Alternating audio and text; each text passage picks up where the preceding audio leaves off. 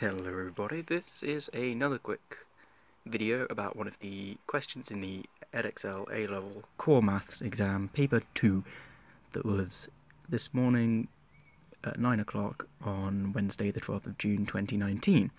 So, one of the questions, I cannot remember which, otherwise I would have written it down, sorry, was find the coordinate, or find the x-coordinate of the turning point of x to the x equals y. Now, obviously everyone thinks, hey, differentiation. But that's a little bit difficult when you've got x as the base and the exponent. So here's a trick. You turn it into base e for easy calculus, because when you've got e to the something, you know what to do. It's just chain rule and stuff like that. So, here's the thing. We know that e to the natural log of anything equals itself, or equals that thing. That's one of the rules, because these are inverse functions. So we replace this original x up here with e to the natural log x. And we know this is to the x, so we put it here. And using our power rules, we can multiply these together. So we know y equals e to the x natural log x. So, the derivative of this is this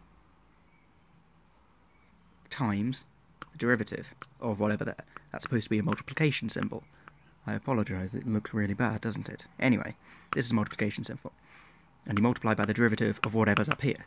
So if it was e to the x squared, you would have 2x e to the x squared, that kind of thing. So, now we just want to focus on this, which is a nice simple product rule. And so we've got x times the derivative of natural log x, which is 1 over x, plus natural log x times the derivative of x, which is just 1. And so these x's cancel, and you get 1 plus natural log x. So, to find the turning point, we know the turning point has a gradient of 0, so the first derivative equals 0. So we have 1 plus natural log x times e to the x natural log x. Bit confusing, but it's alright.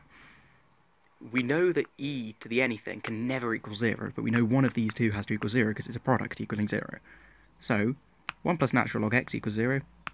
Move the 1 to the other side, natural log x equals 1. Therefore, x equals 1 over e, or e to the minus 1. Both would be valid.